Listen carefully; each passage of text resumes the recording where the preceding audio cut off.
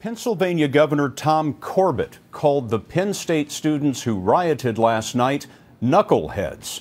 They took to the streets after trustees fired head football coach Joe Paterno and the university president. A former assistant coach is accused of molesting young boys there. Paterno told the university athletic director and a vice president about one alleged attack, but Paterno has been criticized for not telling the police. Armen Keteyian is following the story in State College, Pennsylvania. Joe Paterno is no longer the head football coach, effective immediately.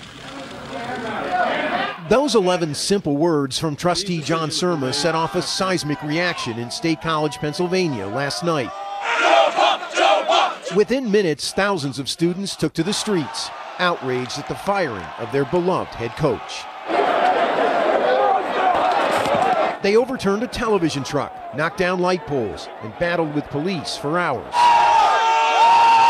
Sources tell CBS News the Board of Trustees' decision to remove the winningest coach in the history of major college football was, in the end, a matter of weighing Paterno's 60-year legacy against deep damage to Penn State's image, its brand, and a football program that generates more than $70 million a year. What we're doing is what we believe in our best judgment is in the best long-term interest of the university, which is much larger than athletic programs. Throughout a packed press conference, Surma deflected the tough questions tied to the child sex abuse scandal.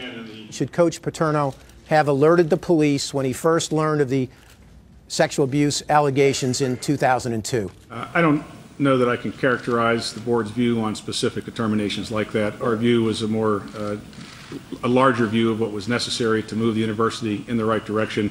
The 84-year-old Paterno responded to the firing just after getting word.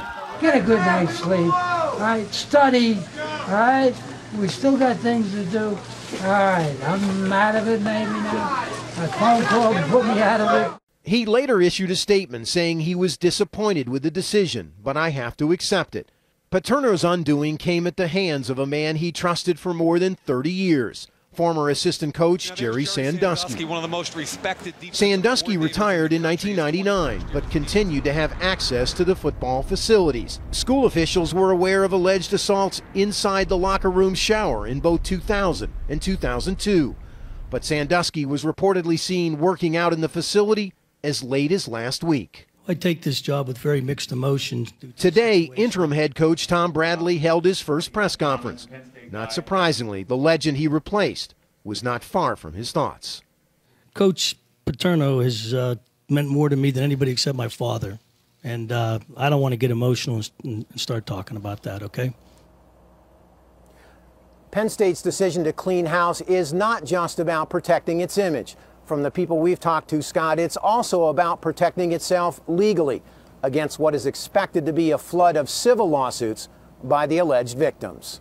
Armen, one of the sex abuse cases was reported by an assistant coach back in the early 2000s. What's become of him? Well, that assistant coach, Michael McQuarrie, was a grad assistant at the time. He is now an assistant coach here at Penn State. The new coach, the interim coach, Tom Bradley, said today that McQuarrie will keep his job. He will be at the game on Saturday against Nebraska, but it will be a game-time decision as to whether he's on the field or he's up in the booth, Scott. Armen, thanks very much.